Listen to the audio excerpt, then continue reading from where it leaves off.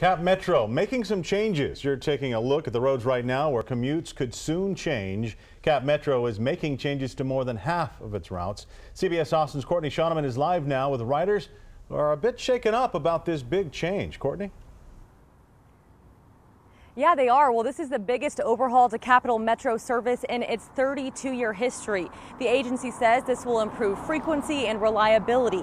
But some of the riders we talked to today are not happy about the fact that the routes they rely on every day could be eliminated. A lot of people use this route to come to work around here. How are they going to get to work without the route? Carlos Leon often rides Route 22 to get to the House and Public Library in West Austin.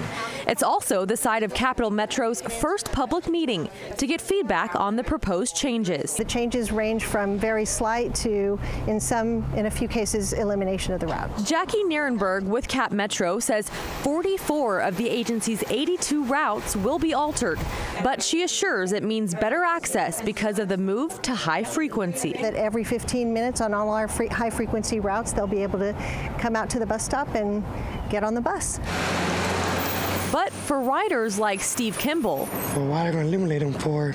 This bus been here for ages, so I don't get it, why. And for Carlos Leon, frequency doesn't matter if the bus isn't going to and from the locations they need. They're going to stop this route about a couple miles back that way, so there'll be nothing running down here. According to CapMetro, the plan was already approved earlier in the year, but the board will vote on the changes in November and will go into effect in June of 2018. But we are interested in hearing people's feedback on whether they understand how this is going to affect them so that we can help them manage their commute.